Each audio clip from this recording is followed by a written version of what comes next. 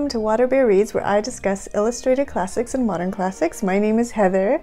I wanted to jump on here real quick and do a short video for you because I totally forgot to show you my Nancy Drews in last week's book haul video, and I had told you guys I was going to do that, and I actually had them sitting right next to me. I had put the stack next to my chair like a week before so I wouldn't forget them, and then in the interim they sort of became part of the furniture, and then I just forgot about them in the end. So I thought I would jump on and do this, and it was perfect because this time of the year in October, everything is yellow. The leaves are all yellow, and it's been beautiful weather, and there's been blue skies, and when the sunlight shines on the leaves, they just glow. And I really love it when the yellows come out because, you know, even on the days when the sky isn't blue, when it's just gray and gloomy, they still shine through that.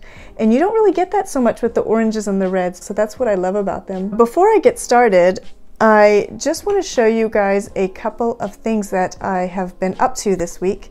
The first one is I've done a thrifted ghost painting.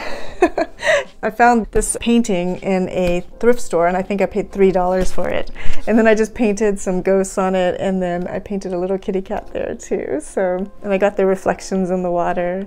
So I just wanted to show you guys that. This was so much fun. I did the painting, but my son was like, put one here, put one there, put one there. So it was really fun. And then the other thing I wanted to show you were these pumpkins. I keep meaning to show them to you. I always look forward to this time of year because I love it when these pumpkins come out. If you look at my previous video, you can see the orange one that I bought. But there's also this white one that I bought as well. So I'm going to show you my stack of Nancy Drews. I have been collecting Nancy Drews for about a couple of years now. My mom showed up with a box of them one day, and they were mostly the Grosset and Dunlop matted covers, and I just love them so much. So I've been on the lookout ever since, and my mom and my sisters help me out too. Whenever they see Nancy Drew, they send me a message and ask if I have that one or not. So with their help, I've been able to collect quite a few. And so I wanted to show those to you today. I have my cardamom chai latte, and I'll take a sip and we'll get started. Before I begin, I just wanted to give a little illustrator attention to the illustrators of the Nancy Drews I'm about to show you. Joseph Rudolph Nappy, or more commonly he's known as Rudy Nappy. And Nappy was probably one of the most prolific pop culture artists of that time. He illustrated the Nancy Drews and the Hardy Boys from about 1953 to 1979.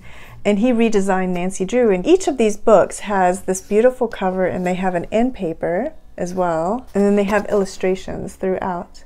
So let me show you the books. So of course we have number 1, The Secret of the Old Clock, number 2, The Hidden Staircase, and I'm currently reading number 3, The Bungalow Mystery, and then I have number 4, The Mystery at Lilac Inn. I'll probably replace this one because there's a little bit of handwriting on the front. I don't have number 5, but I have number 6, The Secret of Redgate Farm, number 8, Nancy's Mysterious Letter, and then I have number 10, The Password to Larkspur Lane, number 14, The Whispering Statue. This one is one that I sort of remember. This one and another one coming up. Number 16, The Clue of the Tapping Hills, number 28, The Clue of the Black Keys. I always think of James when I see this one because he's a huge fan of the rock band Black Keys. He loves them. Oh, this is the other one. This is number 26, The Clue of the Leaning Chimney. I remember this one vaguely. And then the other one is 35, The Haunted Showboat. And I have this one marked because I had to show you this. In it, it says, bought in the famous Filene's Basement Store, June 1975. And then on the inside, she has notes about her trip.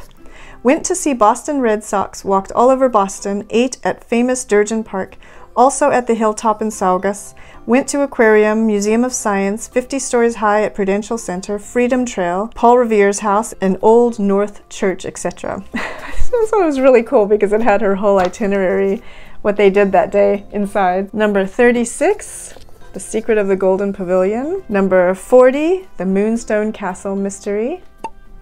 And number 41, The Clue of the Whistling Bagpipes. Well, that is it. I hope you've enjoyed this Nancy Drew book haul, and let me know what your favorite Nancy Drew is. Before I go, I just want to also quickly thank Cindy, one of my Facebook followers, for putting out the most encouraging post about my channel last week, and it was just really encouraging and felt great. And so I just wanted to say thank you so much, Cindy. I will be back soon with another video, and until then, I hope that you have a wonderful week ahead of you, and hopefully you have beautiful weather like we're having.